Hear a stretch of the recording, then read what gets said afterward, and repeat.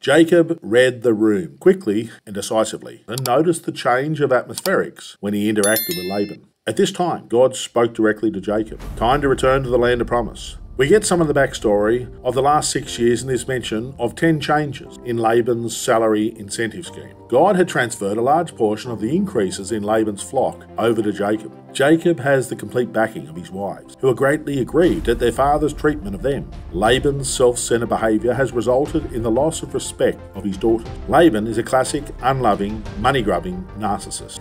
Jacob waited for the time of sharing, an opportune distraction. Laban's extended absence opened a window of escape. Jacob was effectively a prisoner to Laban's tyranny. Unbeknown to Jacob, Rachel steals the household idols, the teraphim. Laban is breathing fire. You want to know how angry Laban was? He was so angry, he travelled over 60 kilometres per day for 7 days straight. So Laban can officially be counted among the Gentile prophets of God. The most infamous of the Gentile prophets of God was Balaam. Both men were Gentile prophets of God. Both were from Padan Aram. Both greedy for selfish advancement. Both willing to travel long distances to secure their wealth. Both were warned by God to limit their speech against the family of Jacob. So here we have Laban, murder in his eyes, chest puffed out, his men menacingly gathered, boasting of his power to harm. Laban's bark is worse than his bite. In the end, he ends up looking very weak. Why did you steal my teraphim? Everyone knew Jacob had justifiable reason for doing what he did.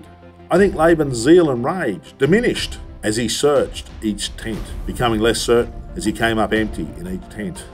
Boy, am I going to look silly if I don't find these teraphim. Jacob now sees the deflation of Laban, his rage-filled eyes now showing defeat. So Jacob goes on the attack. Jacob unloads. 20 years of stored-up injustice were Laban's dishonest dealings. Jacob had publicly and comprehensively exposed the unrighteousness of Laban, and everyone knew it, including Laban. You almost feel sorry for Laban at this point. He's like a deflated party balloon. He's been exposed for the crook he is in front of everyone. These are my daughters, and my grandchildren, and my flocks. Jacob has no need to reply back to Laban. After the contract in blood was signed by both men, Jacob and his sons gather stones, setting it up as a pillar, a remembrance of this day. In effect, Jacob is promising to care for Laban's daughters, knowing that Laban would never see them again. This heap became the marker point of separation between Laban and Jacob. This is actually a very sad covenant, confirming a permanent parting of ways. They eat, sleep the night, and early in the morning, sad old Laban rises, kisses his daughters and grandchildren, blesses them, departs, and never sees any of them ever again.